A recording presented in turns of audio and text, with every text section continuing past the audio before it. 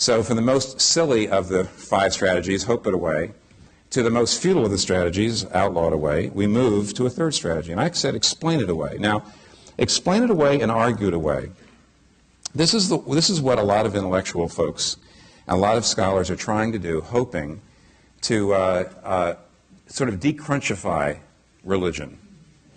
And the first way is to explain it away. Now, here, one of the ways to sort of diminish its impact, one of the ways to say this, we need to tame religious people. I'm not trying to be pejorative about it. I mean, I know that this is one of the ways it's done, is we're going to explain it. The New York Times Magazine I mentioned was a survey of the last 10 years in which evolutionary scientists have been working on this question: why are human beings so religious? And if you grant there's no God, if you say there's no God and everything has to have a natural cause, and if you say, therefore, every feature of your brain and my brain, everything about its belief-forming faculties is the product of natural selection. Every single thing about my brain is there because it helped my ancestors survive somehow. Then you have to ask this question: why are people so religious? And you have to give it an evolutionary answer. And the answer, now right now nobody quite knows. That's what the debate's about. The evolutionary scientists that were being reported on all agree that there must be some way in which belief in God was something that helped our ancestors survive. Otherwise, it wouldn't be in our brain. And everybody's trying to decide how it happened. And there are people like Richard Dawkins who actually says it was a misfiring of evolution. He doesn't even want to grant that it helped our ancestors survive. He just thinks it's a byproduct of some other trait that helped our ancestors survive. He won't even grant this. And on the other hand, there are other folks who saw it different. I don't go into that. Here's what I want to point out. I have been absolutely amazed at the negative reviews by secular people of the New Atheist books. The New Republic gave a very learned and very devastating negative critique of Daniel Dennett's book. Thomas Nagel of NYU, who's a philosopher, did a tremendously negative review of Dawkins' book. And here's what they said. And these men were not writing as Christians. And this is absolutely right.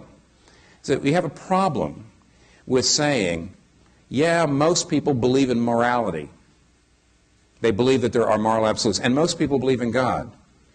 But it's because our evolution, it's because our genetic, it's because we're programmed by evolution to feel that way. Our belief-forming faculties that there is a God and there are moral absolutes do not tell us that there really is a God. If you have belief-forming faculties that tell you there's a God, it doesn't mean there is a God. It just means that that feeling helped your ancestors survive. So the belief-forming faculties, being a product of evolution, only helped survival. They don't necessarily tell you what's really there, your belief-forming faculties. They don't tell you what's there. They just help you survive. And all these reviews said, but wait a minute. The problem is that evolutionary scientists use that scalpel on everything else. When I think there's a God, well, you were just programmed for that. I believe in morality. Well, you're just programmed for that. I believe in evolution.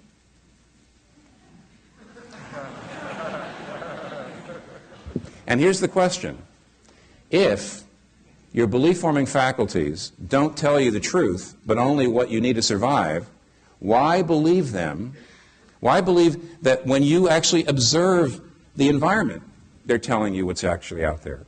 Or that when you decide, I believe in evolution, why should you believe that? Why put the scalpel on everything else? Alvin Plantinga, who's a philosophy professor at Notre Dame, has argued this at a very high level, much higher than I could possibly get across to you. But he's pointed out, and a lot of other philosophers have pointed out, that mild paranoia is going to be much more helpful for survival than an accurate assessment of your environment. And therefore,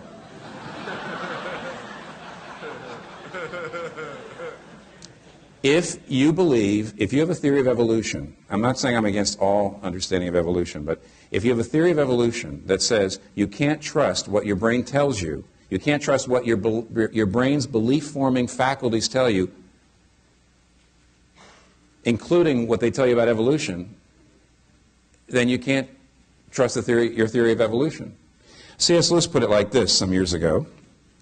He wasn't talking about this directly, but it applies. He says, you can't go on explaining everything away forever. He's really talking about people who deconstructed everything. He said, oh, everything, that's just that, that's just that. He says, you cannot go on explaining away forever, or you will find that you have explained explanation itself away. For example, you cannot go on seeing through things forever. The whole point of seeing through something is to see something else through it. It is good that you can see through a window because the garden beyond is opaque. But if you could see through everything, then everything would be transparent, and a wholly transparent world would be an invisible world. So to see through everything is the same as not to see at all. And so how does that apply? Like this. If, as Nietzsche says, all truth claims are really just power grabs, then so is his, so why listen to him? If, as Freud says, all views of God are really just psychological projections to deal with our guilt and insecurity, then so is his view of God, so why listen to him? If, as the evolutionary scientists say, that what my brain tells me about morality and God is not real, it's just chemical reactions designed to pass on my genetic code, then so is what their brains tell them about the world, so why listen to them? In the end, to see through everything is not to see. So, if you try to explain away religion, you'll explain away explanation. You'll explain away what you believe too. It doesn't work. For more information about the Veritas Forum, including additional recordings and a calendar of upcoming events, please visit our website at veritas.org.